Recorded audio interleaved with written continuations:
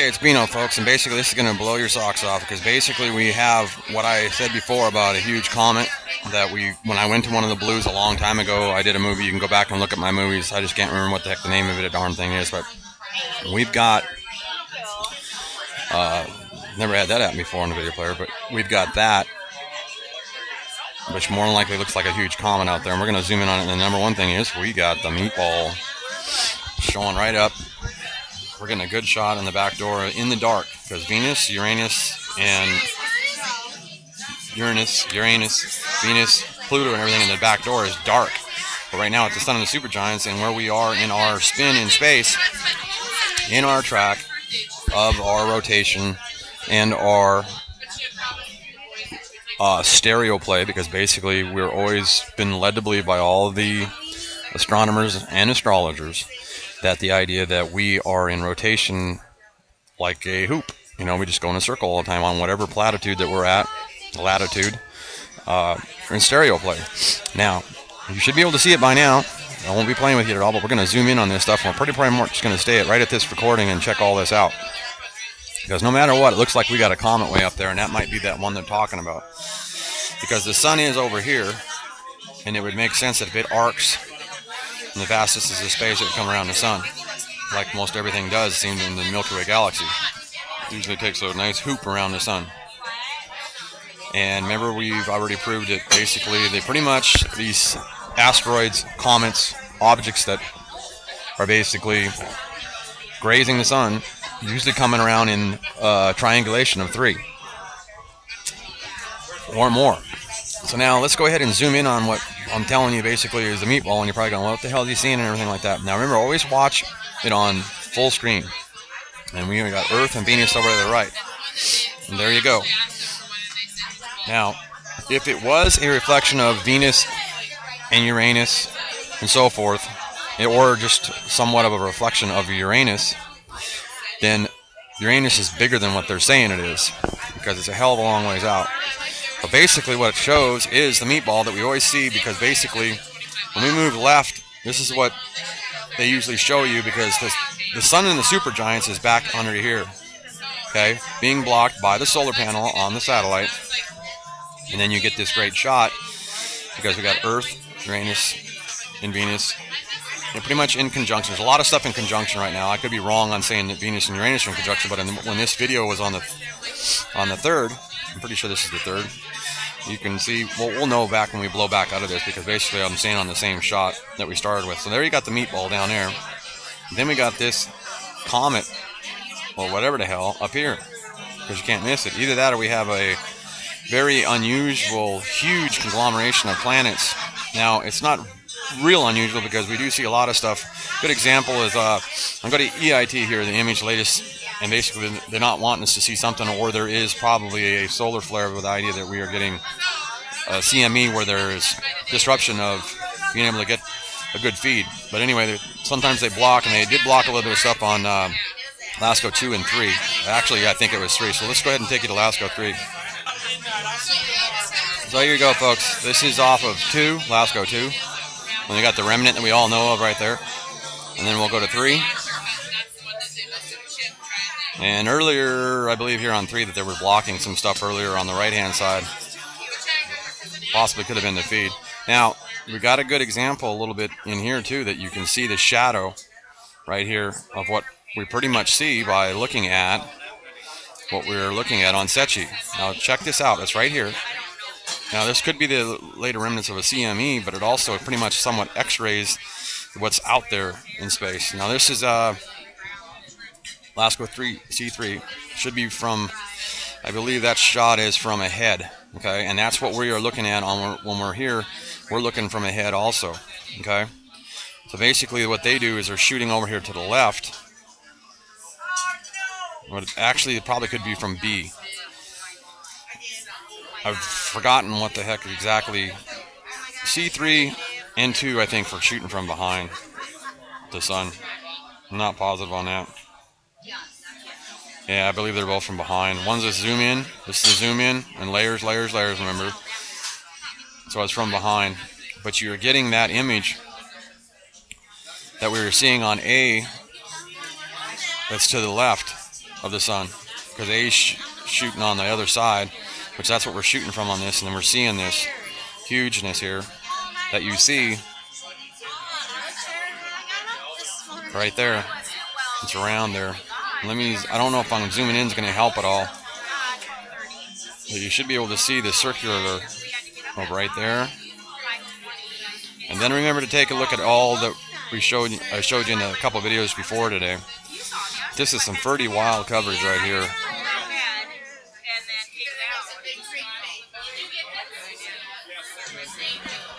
And pretty much the meatball. Because we're used to seeing it back here by the sun in the supergiants, and basically what it's done is it moved way the hell out here. Now I would think that with the magnetism that we see here, more than likely Mercury or Venus. Mercury or Venus would be possibly there. I'm not sure. We're exactly sure. But we got what we got right there. So we can zoom in on that a little bit. So that's from a long ways out in space, folks, but pretty much you can damn well tell that that's not no reflection of anything, that that's actually there. Humongous, next to Venus and Uranus. Massive distances between Venus and Uranus, but and you can't miss it. It's right there. You poking that machine? Why not? You're playing the game now.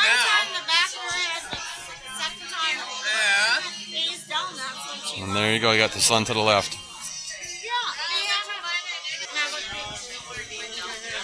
And there you go. That's all we're straight in from. It's H12A. So we're shooting from ahead. And that's the sun of the supergiants getting blocked by the solar panel there. And up there we have more than likely. I'm starting to think that it doesn't look like it's a comet because it pretty much stays there solid. I'm beginning to think that that's probably that group that we end up seeing a lot of times when we're shooting the sun. And it's up here on the right hand side. We usually see it like right there. Matter of fact, I'll zoom in here on this at like 400 and scoot over. I should be able to pick it up. There it is. I'm pretty sure though, I think that's what we have, that tight group that we're catching here. Because that's the sun down here to your left. Okay? So that's pretty much it. It's pretty much more than likely that there. We kind of need to look for that there left of it. And more than likely it probably is this here conglomerate here, so it's to the left of it. When you're looking here, it's pretty much the left of that.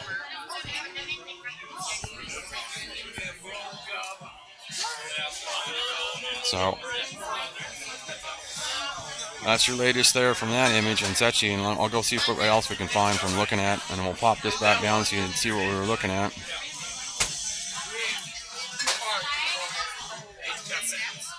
And that's what we were zoomed in on, and we'll zoom in it one more time, and you pretty much know that that's basically a solid object right there. We'll go to 400 first, and then we'll pop in to it at like 800. We'll put the custom in. We'll go to 800.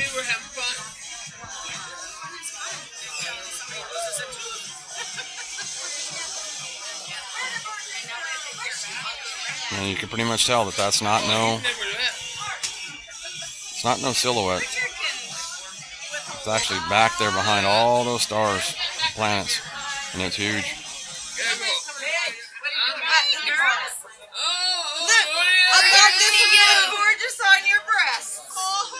Well, there you go. That's so pretty. My breastises. I think it'll lay right there. I hope you like. I can't. And then we'll go over and there you got the arm and the sun, the supergiants, and that's our meatball that we usually end up seeing. Coming in there and right.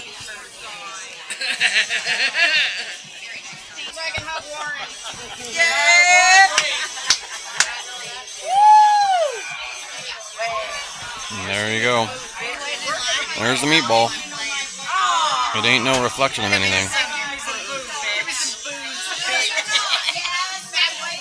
And it's not a reflection of the sun because you know the sun is even smaller because the sun's small enough to get hidden behind the deal here. So it's pretty much the meatball, what we've seen before. So our freshest quake we got right now is a 3.3. So yeah.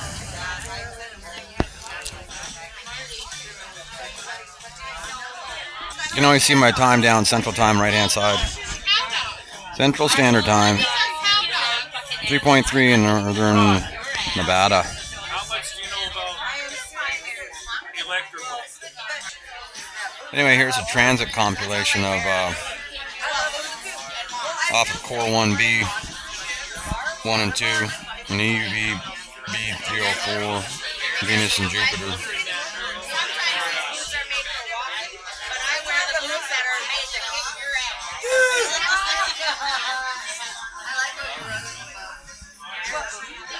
So let everybody know about this huge meatball that we can see, folks. It's really real, but you can't miss it.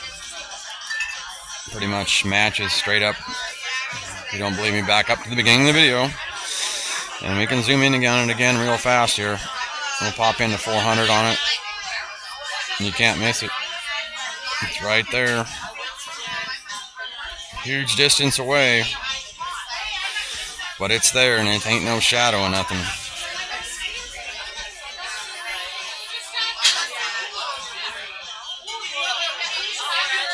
You can't miss it, right there. You can even see its shadow over here on this side. The silhouette of it over here on this side. So you know it's not no damn reflection, folks. It's out there. The back door in the dark. Uranus. The only light that's over there right now is Venus, and we're just getting enough so we can be able to see it pretty good, and we've seen it a lot before on all my videos. It's the meatball, folks. And the sun's right over there to the left, behind the solar panel. And Earth, we're all the way over to the right, and that's on our back door, our dark back door. No matter where you're at on Earth, this is on your back door in the dark. Uranus, the meatball. And it's huge. It is huge.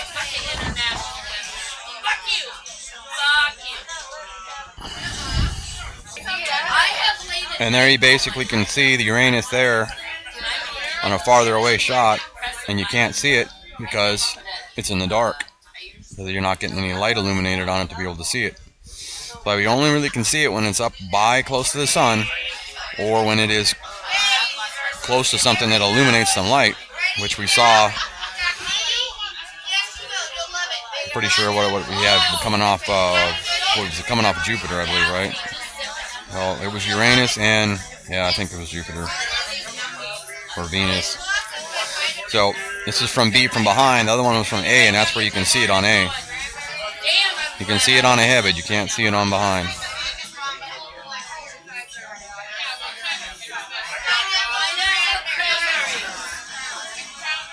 This is the freshest dramatic footage I got from, but I think I got earlier than that too. I mean, a little bit later than that, but I don't know. I got the second for sure right now. Jupiter does a CME. That's the sun first. And then Jupiter does that little CME there. And then does that little CME at the end. That's the sun doing a gigantic CME. And then Jupiter does its little CME reactive flare right there at the end. That little blink at the end. Yeah, I'll take another one.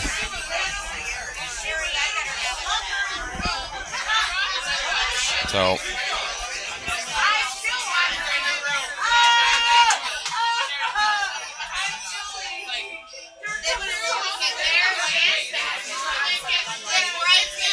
and it's starting to be interesting that this might be some of the meatball back here behind Jupiter from this angle, possibly. Because you see how it keeps the darkness there. It's so far away and so massive. It might actually be. I'm really starting to think that that's H45 back there.